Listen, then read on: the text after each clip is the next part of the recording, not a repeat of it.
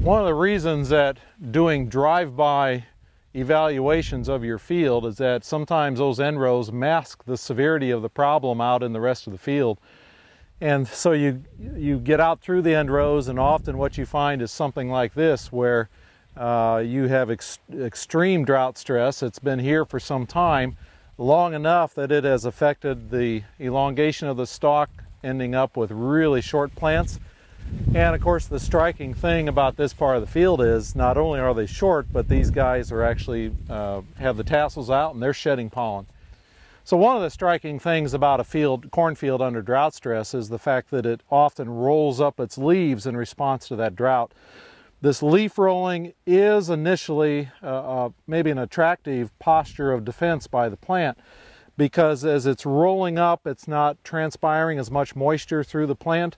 Therefore, its water use is decreasing. And in the initial stages of leaf rolling, you may actually reduce the leaf temperature, which may help it under hot days. The problem with this defensive posture, though, is that when it goes on for days or weeks, it begins to take a toll on the plant, because in addition maybe to the positive aspect of not using as much water when it's under stress, you are also not allowing in as much CO2 into the plant in order to keep photosynthesis running. And so eventually the leaves themselves will begin to deteriorate, the chlorophyll will begin to degrade, photosynthesis continues to go downhill very fast, and the plant eventually begins to die.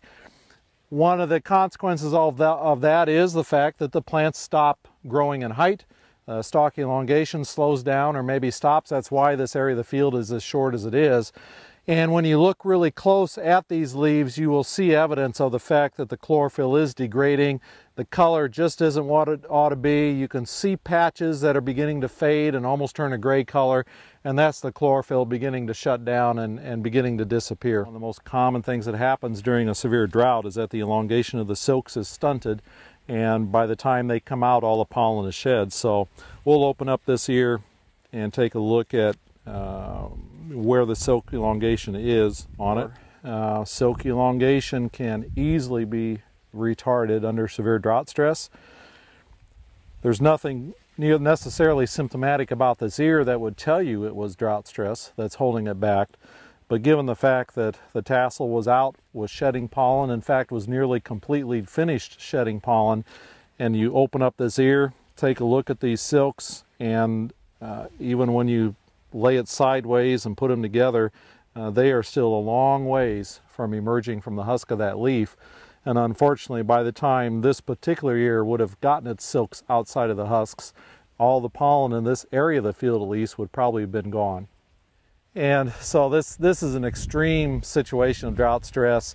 You could argue the case that in a way it doesn't matter if the silks and pollen are going to synchronize or not. It's under so much drought stress that the young ovules, that even if they are fertilized, would quickly abort anyway. And so this is the big fear around the state now, where drought stress is really severe, is that even with rain on a field like this, pollen shed is so far advanced now out in this little area of the field that a good soaking rain tonight would have minimal effect, unfortunately, because so much of the damage has already been done.